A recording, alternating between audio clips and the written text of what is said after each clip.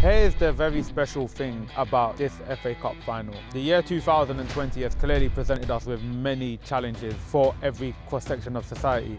Football is a universal language. It allows us to normalise something that was once seen as very taboo. Mental health is very taboo. Football isn't. In my day when I used to play and stuff, we kept everything inside. It was a sign of weakness to be actually talking to you like this. But now I can tell it's a real strength, you know, because it has set me free. For me, the sound of support with football was absolutely critical in my own recovery. There were so many times when I was really ill that I didn't feel I belonged in the world. As soon as I was in that stadium surrounded by 50,000 people, I felt like I belonged to something where I didn't feel I belonged anywhere else in the world. So football is a huge part of my recovery.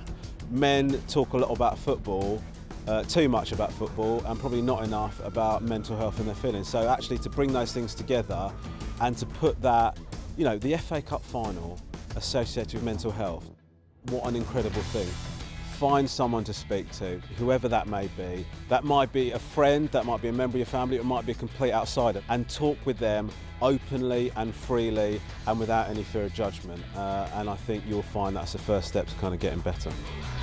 I'll be honest with you, if you were interviewing me had Chelsea won, I might not be as high-spirited as I am now.